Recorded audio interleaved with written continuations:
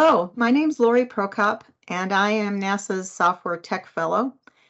And this is the first in a series of software shorts I plan to make that cover a specific focus topic in software or computer science and gives you like hopefully under 15 minutes of a talk to understand the topic. This topic is called MCDC. What is MCDC?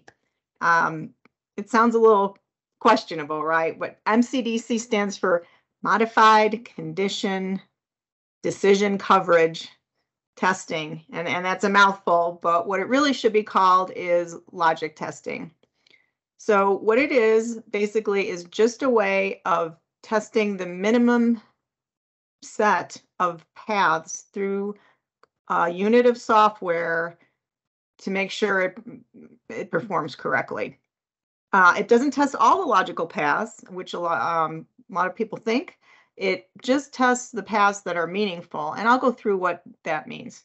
So why do it just, at the get-go?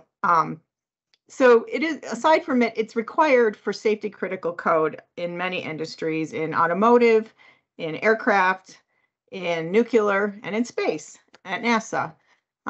So the basic reason is not to kill somebody, right? You want to make sure that the code that's running in the wherever you are in the automobile or on the aircraft has been tested, and all the logical decisions that could affect your life have been tested. So that's the overall motivation. And what I'm going to go over here is what is a unit of code? And I'm going to warn you right now, I am going to show 11 lines of code. There is going to be code, and I'm going to go through it by way of example. I'm going to provide examples of both forms of MCDC and talk about the strategy in each. So let's get into it. I'm going to go through this by way of some animated PowerPoint. I'm going to give it a try. I hope it works. So MCDC software testing. Some context and definitions. What is a unit? Here's the code we're going to go through. So this whole thing is a unit. It's a function or a method, and it's a snippet of code that stands on its own. This particular function, let's sort of go through what it does. I'm calling it check abort. Imagine it's on a rocket during launch or something, and it receives 3 parameters, and they're all true, false, off course, abort commanded, and valid abort command. Off course would be if maybe the guidance system decides it's not where it should be, if maybe the crew is on board and they command abort, and then you validate that that's a valid command. And then it returns a true, false, assuming it's true, you abort the vehicle. If it's false, you don't. Okay, we'll go through this. The first question you ask is this safety critical? Because that's really where the MCDC is required. Although I'd say, why not do it for all of your code, even if it's not safety critical? It's sort of the right thing to do. But is this safety critical? Yes. So when is this usually tested? You test these units as you write them in general to make sure that they work. So we call that unit testing. And this is exactly when MCDC is done. So how are these functions tested?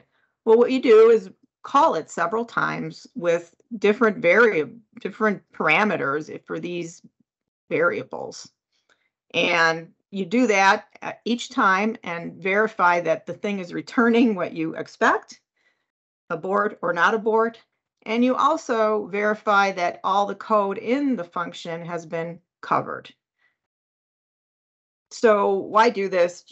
Honestly, just to make sure it works right, and then all the paths are covered. So just a couple more definitions. This is outlined in red is what's going to be called a decision. It's the if statement.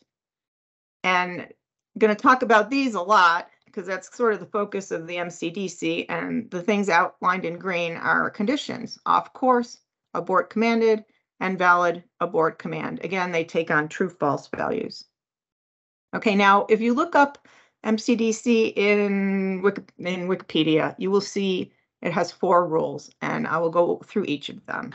So the first rule is each entry and exit point is invoked. So that means lines 1 and 10 have to be tested. The second rule is that each decision takes every possible outcome. So the outcomes of the decision here are what's after the then and what's after the else, and I have the red lines pointing to them. So you have to test abort and not abort, or true and false. Each decision takes every possible outcome. What that means is that each of the conditions in orange have to be tested to have a value of true and false.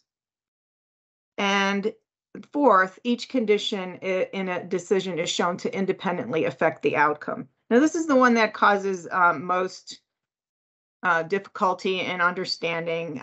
You have to say why I do this. Well, what you're doing here is testing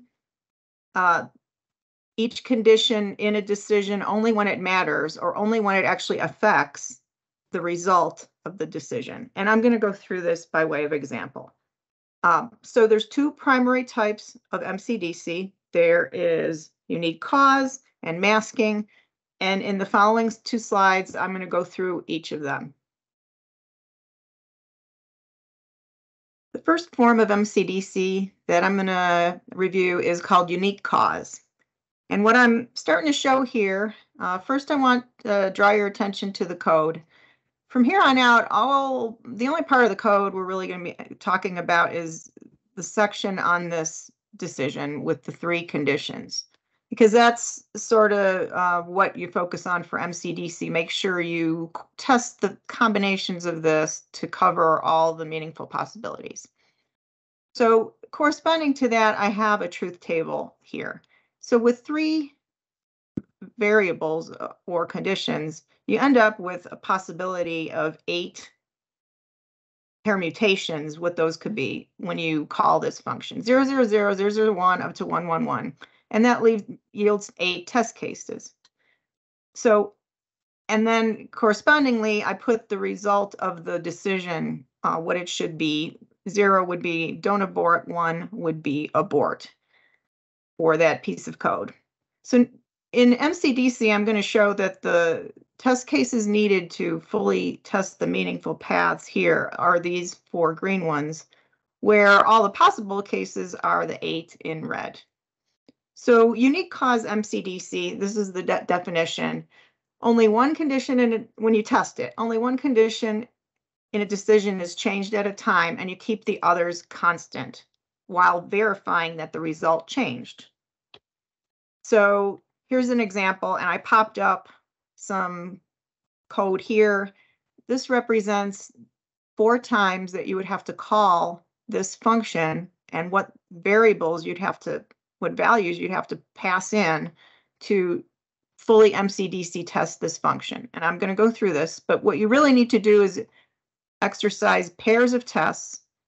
First 6 and 2, then 2 and 4, then 4 and 3. So you start with 6 and 2, and it has to be in that order.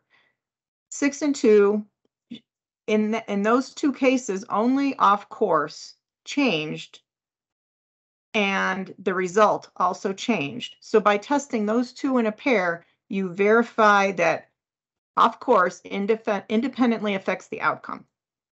Similarly, then the next 2 you take, you had 2, now you add 4, and in that case, everything changes except abort command from a 0 to a 1, and the result changes from a 0 to a 1. So that pair of tests make sure abort command is tested.